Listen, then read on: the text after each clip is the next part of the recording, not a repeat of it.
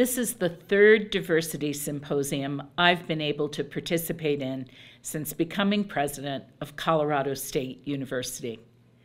It's an annual event I particularly value because it underscores CSU's commitment to be a place where every single person who chooses to come here, faculty, students, and staff, will feel welcome and valued and have the tools and support they need to succeed. I'm always impressed by the excellence of the invited speakers and presenters, the relevance, breadth, and depth of their topics, and by the quality of the scholarship and contributions made by so many of our CSU faculty and staff who also serve as presenters and moderators. I especially want to express my gratitude to the Diversity Symposium Planning Committee and the team in the Office of Inclusive Excellence for all of their efforts, not just in putting together this outstanding symposium, but really for their commitment to the work they do year-round that makes our community a better place.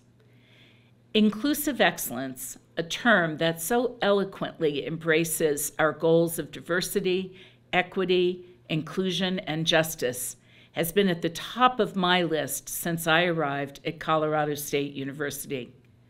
It is one of the most important parts of and a foundation on which we're designing and building our courageous strategic transformation for CSU. So I can't tell you how pleased I am to have our new Vice President, Dr. Colleen Cipriani, as a partner in doing that.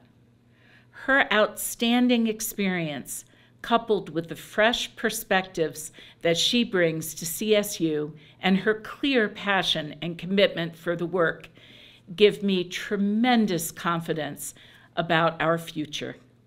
Finally, I want to thank all of you who are virtually attending these sessions in such large numbers for the second consecutive year, and for engaging on the critical topics of diversity, equity, inclusion, and justice.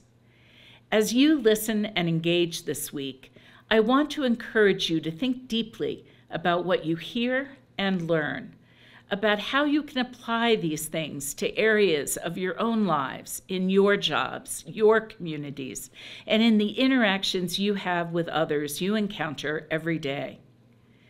Thank all of you again for your participation and contributions that make this such a great event.